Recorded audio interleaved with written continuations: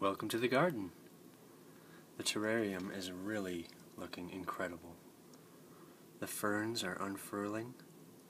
They have these beautiful fiddleheads. We have one that's really starting to grow quite tall, and then two others that are very quickly sprouting up. That's the large fern, and the smaller fern is taking a little bit more time. Although this was first to pop up, it hasn't unfolded its leaves yet. It's still that little fiddlehead. But there are two little sprouts. There's another one right there by that strawberry and that little dandelion. So I'm really excited to watch those grow too. My little isopod is still alive. So I'm hoping that he'll just eat dying debris, any rotting leaves or mold. So it's all really well balanced. Looks incredible. The creeping Charlie is really growing tall. You can see it's almost an inch above the jar. And these really don't get much taller than this. It's probably going to flower. And in fact, down low, there is a flower. That little purple, beautiful little creeping Charlie flower.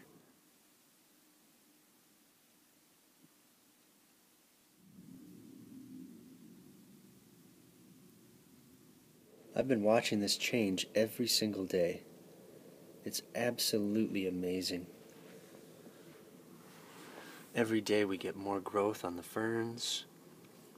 Every day we get new sprouts shooting up all over the place. These all get taller and thicker and fuller. They're starting to kind of compete for space, which is exactly what I wanted. I really wanted to pack it in so that all the plants would just fill the entire jar. Ferns are definitely one of my favorite plants, so to grow one inside has been just such a delight. And they're perfect for terrariums because they love moisture. Ferns and mosses, I think, were the best choice as far as plants go. But the creeping Charlie with these flowers, it's such a beautiful little purple color. I just love it.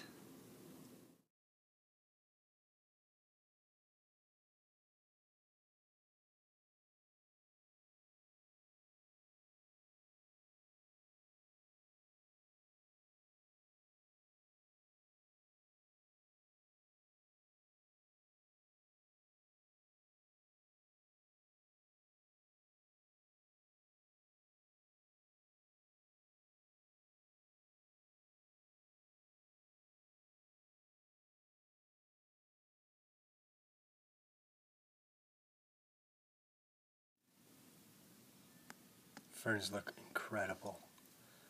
They are getting a little tall, but they do soften up after they unfurl, so I should be able to kind of tuck them into the jar. And our creeping Charlie flowered over in this corner. Looks absolutely beautiful. But because I've been leaving the lid off, it's actually a little dry. We've got some mosses that look pretty dry, and some of them are actually yellowing. They can rehydrate really quickly though. So we're just going to give this a little drink. I'm going to be using a spray bottle with just normal tap water. If you're worried about water spots on the glass, you can use distilled or boiled and cooled water. When you boil the water, it precipitates all the dissolved minerals. That's that white film you get on the side of the pan. So then just let that cool, and then that's good to use in terrariums.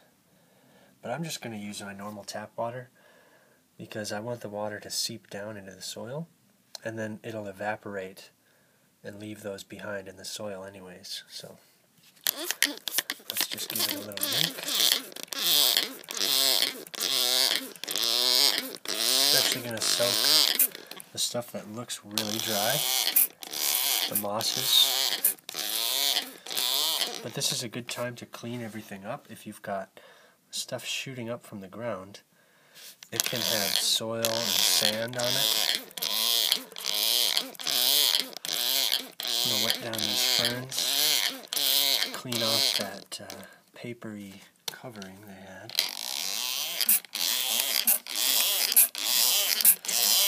And it's easy to overdo it, so I'm going to be very careful. A nice even soak across the entire jar is going to ensure that we don't have dry spots. So I'm really just saturating everything here. You can see our other fern, this little guy, really isn't doing much compared to the other one.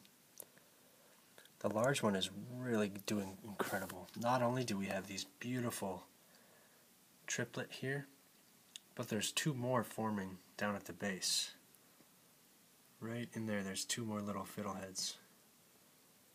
Just look how gorgeous these are. This morning, this one was actually pressed against the lid of the jar, because I like to keep the lid on overnight. But they're getting so tall, and they do a lot of their growing, I think, overnight and early in the morning. I've done time-lapse, and they definitely slow down mid-morning and into the afternoon. So I found that to be a little interesting. But they're certainly filling out the jar. I think I might have overdone it. I was a little ambitious with this fern, and I probably should have picked something smaller as the centerpiece, but it is extraordinary. It just would have been nice to have a little bit more space.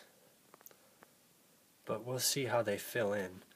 They get very soft and kind of arc, so I'm hoping they'll kind of arc around and I'll be able to tuck them in so that it all fits. So everything should spring back to life. The yellowing mosses over here should be okay. I'm hoping it's just a little drying out and not maybe an acidity issue, because I did use potting soil with peat moss, which may have a little bit more acidity than the mosses are used to. But we'll see how this springs back.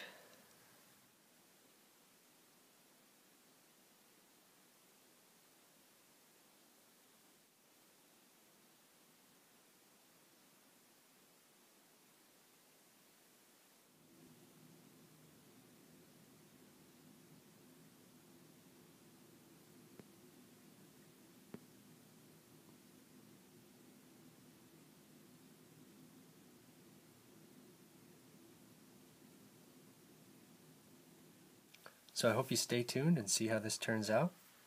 Thank you so much for watching, and I hope to see you next time.